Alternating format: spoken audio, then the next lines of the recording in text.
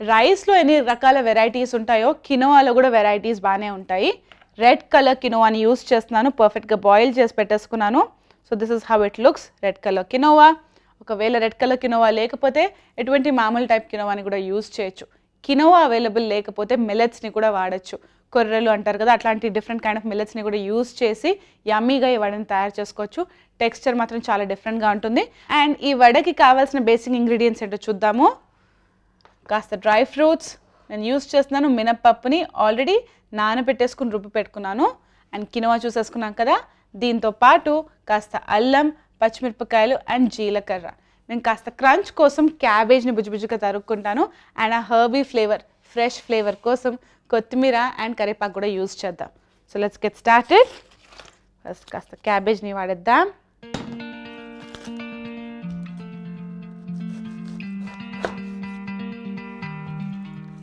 పండగ ఫుడ్లో ఎలాగో మనం వెల్లుల్లిపాయలు అండ్ ఉల్లిపాయలు యూస్ చేయం కదా, ఆ మంచి టెక్స్చర్ కోసం, కరకరలాడే ఆ క్రంచ్ కోసం క్యాబేజ్ చాలాసార్లు మనం variety of deep fried ఐటమ్స్లో use చేస్తుంటాం. ఈరోజు కూడా అలాగే తయారు చేసుకున్నాము. పండగ రెసిపీ కాకపోతే ఆనియన్స్ కూడా యూస్ చేయొచ్చు. ఈరోజు అయితే క్యాబేజ్తో టేస్టీగా తయారు చేసుకుందాం.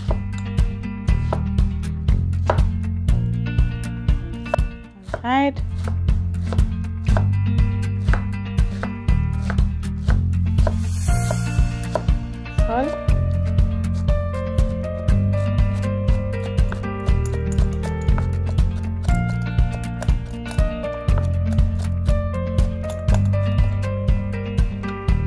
ఫస్ట్ మనం ఇంకా ఇంగ్రీడియంట్స్ వేసుకోవడం స్టార్ట్ చేద్దాము. ఫస్ట్ కాస్త క్యాబేజ్, నెక్స్ట్ సెట్కి పక్కన పెట్టేసుకుందాం. వేసుకుందాం కినోవా,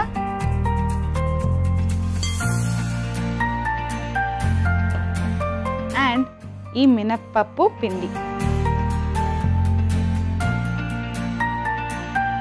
కినోవాని అండ్ మిగతా ఇంగ్రీడియంట్స్ అంతా బైండ్ చేసింది మినప్పప్పే, సో ఇది కంపల్సరీ వేసుకోవాల్సిందే. జీలకర్ర, పచ్చిమిరపకాయలు కాస్త ఎక్కువగానే వేసుకుంటున్నా, నైస్ అండ్ స్పైసీగా ఉంటుంది. అండ్ అల్లం ముక్కలు.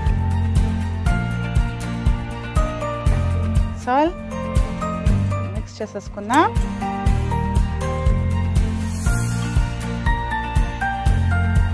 కావాల్సిన స్టిక్కినెస్ అంతా ఈ మినపప్పు పిండి యాడ్ చేస్తుంది. సో పర్ఫెక్ట్గా కలిసిపోయిన తర్వాత దీంట్లో కాస్త ఉప్పు, కొత్తిమీర ఇవన్నీ కూడా యాడ్ చేసుకుందాం.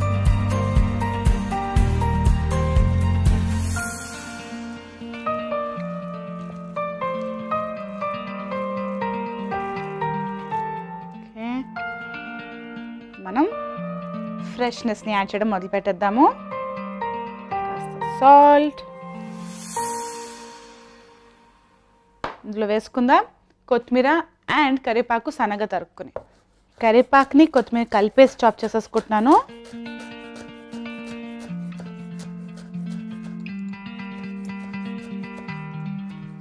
ప్రతి ఒక్క పండగకి ఏదో టైప్ ఆఫ్ వడల్ని మనం ట్రై చేస్తూనే ఉంటాం. కొన్నిసార్లు శనగపప్పుతోటి మసాలా వడలు అంటూ, లేకపోతే వడల్లోనే బేసిక్ ప్లేన్ మినప వడలోనే వెరైటీ ఆఫ్ ఫ్లేవర్స్ని యాడ్ చేసుకుంటాం. కానీ కినోవా ఎప్పుడు ట్రై చేయలేదు కదా, టెక్స్చర్ చాలా డిఫరెంట్గా ఉంటుంది. అండ్ మరీ హెల్దీగా, మరీ బోరింగ్గా ఉండకుండా దీంట్లో మనం మిగతా ఫ్లేవర్స్ని కూడా యాడ్ చేసాం కదా, చాలా చాలా టేస్టీగా ఉంటుంది.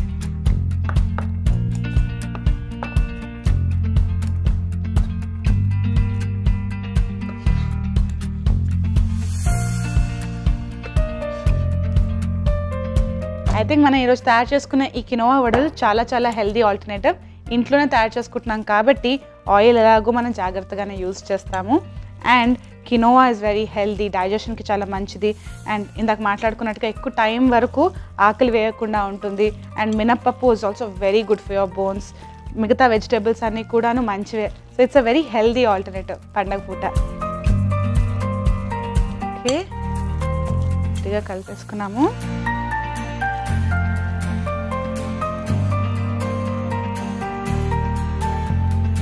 చేతికి కాస్త ఆయిల్ యాడ్ చేసుకుందాము, స్టిక్ కాకుండా. రైట్, ఆయిల్ వేడెక్కిందో లేదో చూద్దాము.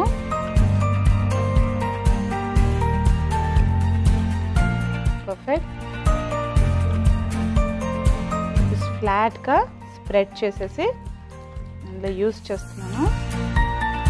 బోల్డ్ అంత లీఫీ వెజిటేబుల్స్ని యూస్ చేశాను కాబట్టి చాలా అందంగా కనిపిస్తుంది.